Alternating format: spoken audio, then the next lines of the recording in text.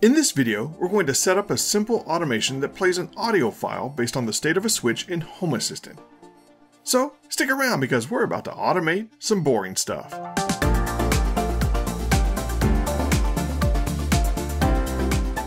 What's up everyone, my name is Jeff and this is Slacker Labs, where we look for ways to automate the boring stuff using Home Assistant and smart home tech. This week, we're going to build a simple siren automation in Home Assistant. But this automation is technically multi-purpose. The use case for this could change based on the audio file you use in this automation. Security alarms and door chimes are good uses for an automation like this. And since this automation is tied to a switch, you could use this automation anywhere that you could turn on a switch. Or you could just use the switch as a kill switch, which is kind of important if you're going to be using this as a security alarm. In this video, I'm going to build a tornado siren, since where I live, we occasionally get tornadoes. But like I said, you could use any audio file for this automation. You could even use a YouTube URL if you wanted your audio source to be a video on YouTube. To complete this automation, we're going to need a few things. The first thing, of course, is an audio file or a YouTube URL. For this example, I downloaded a tornado alarm MP3 off of the web. And we're going to need a media player in Home Assistant capable of playing a media file. Echoes are not going to work here, so you're going to need a Sonos, Chromecast, Google Home, TV, or something like that. But if you can integrate it into Home Assistant as a media player, it should work to satisfy this requirement. If you have a spare Chromecast laying around, you could get one of these HDMI converters and connect it to a speaker using a 3.5mm audio cable. The rest of what we need for this automation we can fabricate in Home Assistant. The first thing is we need to get our audio file onto our instance of Home Assistant, and the way we're going to do that depends on how you've set up Home Assistant. You really have two options here. You can use the built-in media folder, which if you're using SSL and you have a publicly accessible URL, works pretty well. If you're not using SSL, I have never gotten this to work on a local network. But in that case, you can use the www folder as well. To add this to the media folder, you're going to need the Samba Share add-on or some way to add your files over the network to Home Assistant. If you want to set up the Samba Share and you haven't done so already, check out my video on accessing YAML files, where I walk through setting up Samba. You'll want to copy your audio file to the media folder. After that, you should be able to click Media in the left menu of Home Assistant and see your file. If you don't see your file, you may need to enable the media folder in your configuration.yaml.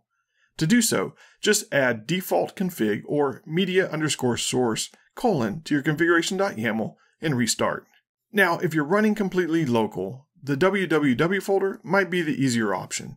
To add the file to this folder, you can use the File Editor add-on, which, of course, if you don't already have it installed, I included steps to install that one as well in the video on accessing YAML files.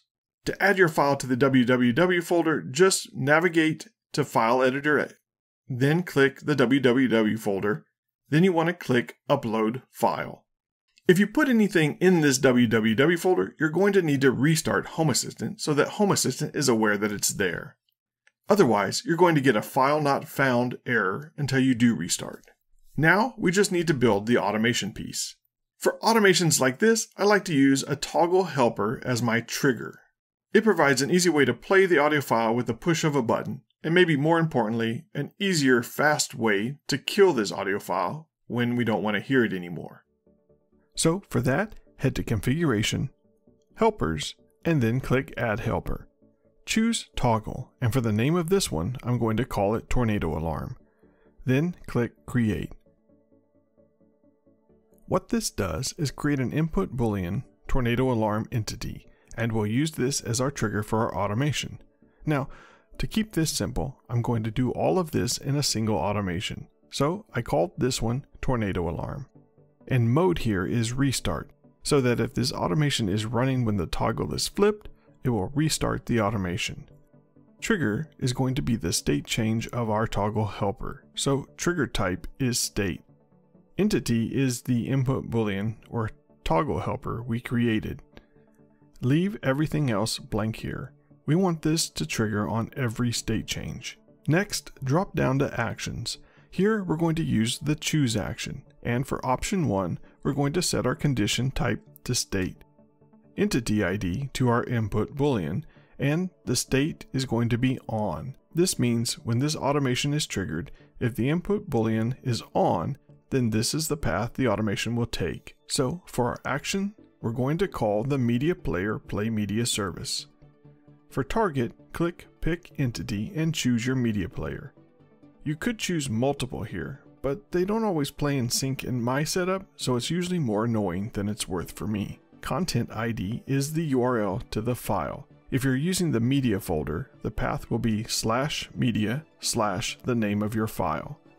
If you're using the www folder, the URL will be http:// the DNS name or IP:823 of your Home Assistant instance /local/ the name of your file. The path here could be to a server on your local network as well if you have a server sharing audio files. This content ID just has to be a URL, and content type will be music. For option 2, we need to handle the off state of our entity. So for the condition type, we'll once again use state. Entity ID is of course our helper that we created earlier, and for state, this one is off.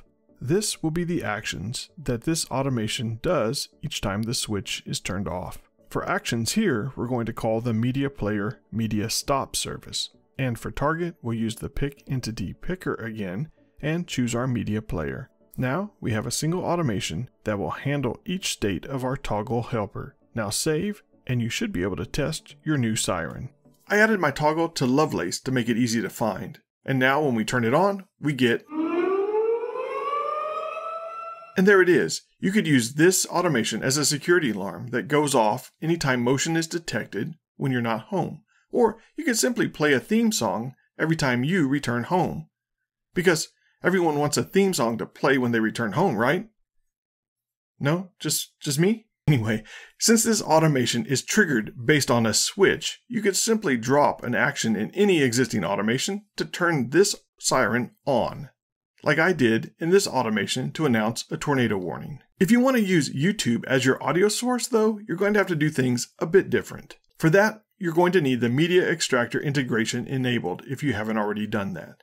To do that, open your configuration.yaml and just add a line that says media_extractor : and then save your configuration.yaml. Any changes to your configuration.yaml require a restart, but once you've got Home Assistant back up, you can continue on building your automation. In this automation, I'm using a different input boolean just to keep things separate in this example, but the pattern is the same. We're going to trigger anytime there's a state change, and then we're going to use the choose action to determine which path this automation takes based on the state of our helper. When the input boolean is on, we're going to call the media extractor play media service. Set the entity ID we want to play the audio on, and in the service data, unfortunately, we have to YAML it. Media content type is video/YouTube, and media content ID is the URL to our YouTube video that we want to play. And now, when we turn on our input boolean, we get YouTube audio on our speaker. That's all the time we have for this video. If you found this video useful, hit that like button, and consider subscribing to my channel for more Home Assistant and home automation content like this. As always, thanks for taking time out of your home automation projects to watch mine. Until next time, go automate the boring stuff.